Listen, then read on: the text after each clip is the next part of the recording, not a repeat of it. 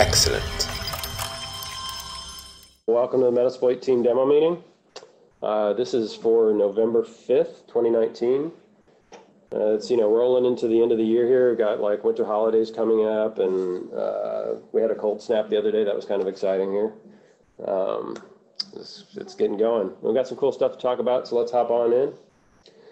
So we had quite a few modules this time around. We always love the new module stuff. Our own Wei Chen dropped a new exploit module for gaining code injection on vulnerable versions of Total.js, which is a Node.js framework for building e-commerce applications.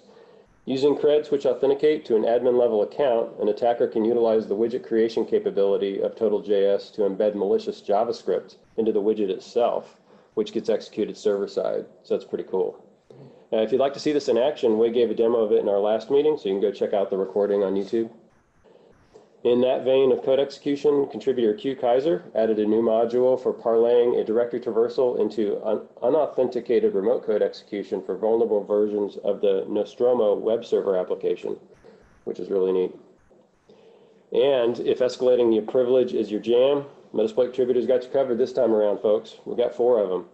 Contributor PKB1s added a module to coerce Microsoft Exchange to authenticate to a URL under control of the attacker, which allows the attacker to relay the NTLM authentication to a domain controller and authenticate with the privileges that Exchange is configured for.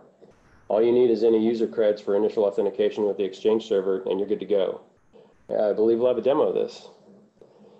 Contributor Aringo provided a new Prevesc module targeting vulnerable versions of Xorg X11 server, where the SUID bit is set and low privilege users are allowed to start the server with the -modulepath flag.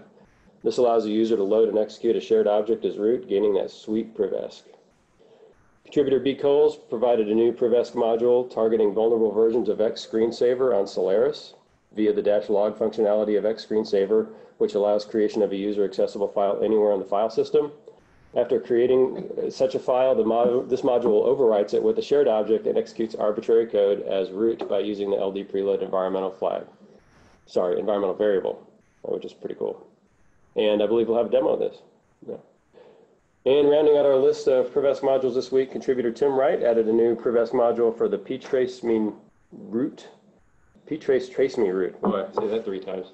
Vulnerability, which exploits a vulnerability in ptrace link in Linux kernels prior to 5.1.17 to gain root privileges when executed within the context of a session with an active local policy kit agent. Pretty cool.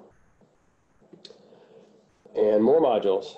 Contributor B. Coles added a new exploit module for directory traversal and vulnerable versions of ThinVNC, allowing an unauthenticated attacker to collect arbitrary files, including the ThinVNC configuration file, which can contain clear text creds. Welp. Neat. Our own Brent Cook dropped an Urgent 11 scanner for framework, handy for locating vulnerable VxWorks targets or others using vulnerable versions of the Interpeak IPNet TCP/IP stack, which is cool. And if you'd like to see a demo of this, again, check out last week's recording, or our last meeting recording. It's up on YouTube where Brent showed it in action. And contributor Tabor provided a new gather post exploitation module for extracting credentials from a Grub configuration file, which our own Brent Cook then helped coalesce with features of an earlier Grub password collection module, and Brent also added grubd scanning. Sweet. And some other valuable work going on. Contributor Zero Steiner added the ability to customize your interpreter prompts, very similar to how custom terminal and console prompts work. This makes it really easy to, for example, identify system information about each target by just glancing at their interpreter prompt. Definitely worth checking that out. Contributor Hoodie updated the Android Futex Requeue exploit module, also known as towel root, adding a check method and missing documentation. Appreciate that. Contributor DuckSecOps updated the Docker file debunk from Alpine 3.9 to 3.10 and Ruby 2.6.2 to 2.6.5. Always good to stay current. And we had a number of module documentation updates courtesy of contributors NSA and Hoodie, and we always really appreciate those. And some bug fixes. Contributor NilOX42 fixed a bug in NOP generation, where the -s option now correctly will generate code to save a register's value. Contributor B. Coles located and fixed a couple of modules, specifically the Elasticsearch Traversal Scanner module and the Local Exploit Suggester Post module, to correctly use the newer custom check messages, avoiding unexpected exceptions. And our own Brent Cook fixed a bug in progress migration for reverse TCP interpreter sessions, ensuring proper thread handling with newer versions of Ruby. And our own Jeffrey Martin fixed a credential import exception when importing pwdump files. For details on recent framework activity, you can always check out the weekly Metasploit wrap-up blog posts at blog.rapid7.com. And as always, a huge thanks to everybody who helps make Metasploit better through their contributions. We definitely appreciate it. Thank you. And now the fun part. Demos. Mr. Dean, you on the line? Yep, I'm here. Fantastic. Let me stop my share here. All righty. Yours to grab, sir. Okay. Can everybody see that okay? We can. Cool. So this will be a fairly quick demo. This is the Exchange web server escalation. So over on the left here, this is a server under the attacker's control, just testing to capture any and on the right here, I'm just going to tell this to run now, since it can take a minute for Exchange to catch up. A couple of very basic options. Attacker URL is just this machine we have on the left here. You do need to specify the Exchange version. It only works in 2013, 2016, and only then for a couple older versions. You can see here we've got the credentials of the administrator account, although it doesn't actually matter which account you have the credentials for, as long as they have a in-mail server. So hopefully in the next few seconds, we should be able to see that the credentials are captured, hopefully. It's always the nerve-wracking bit, see if it actually comes through or not. Right. I think the Exchange only tries to send it every minute or so. Just make sure it's actually still running. Oh, well, it's been up.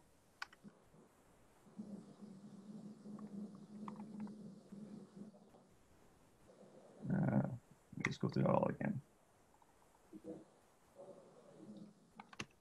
Should we swing back by, do another demo and swing back by, or you want to? It should be fine, hopefully, in just a second. Should be able to hit run, and it should be good to go. Let's copy this. Set the attacker URL. And run. So yeah, it was successful. It's just that Exchange likes to take its time.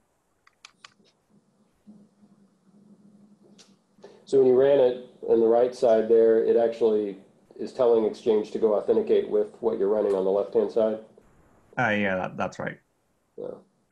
You could, instead of capturing this, you could relay it onto a domain controller or whatever, but I thought this would be better to show in the demo, but it is, I promise you it worked earlier. The demo gods. So here's one I put earlier. You can see. There you go, yeah. This is just like the cooking shows, yeah. Yep. Yeah. So this is what you should be getting. Something that looks a little like this.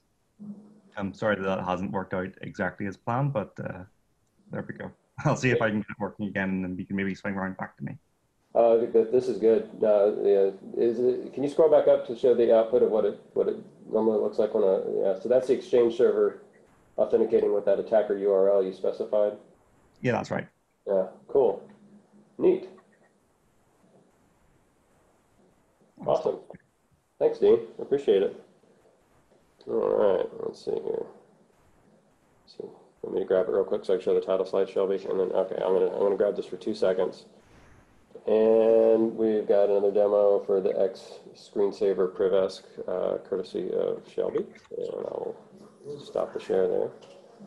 All right, let's see. I'm in terminal.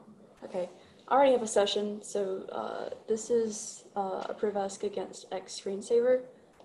It's kind of similar to the Xorg Privesc that we talked about earlier, in that xscreensaver is also set UID executable. So let's see. All right. So the options here are pretty straightforward. Really, all you have to do is set a session. And I already have a session. So let's see. Set session 1. Let's see if I have anything else. Oh, yeah. Set workers. And so what this does, it starts up xscreensaver, writes a log file to anywhere you prefer, which, yeah, it tells you the path. And then it overwrites it with the shared object, and you get hopefully root access. Yep. So. Nice. Yep. Good old Solaris. Oh, wow. Neat. And I think that came from B. Coles. Yep, that was B. Coles. Yeah, super cool. Right, any questions? How prevalent is that? Is that like pretty prevalent, or just well, another thing to try? Yeah, I'd say it's another thing to try. This is actually fairly recent. Gonna come out, geez, I don't know what month, but it's this year, Yep. CVE, so.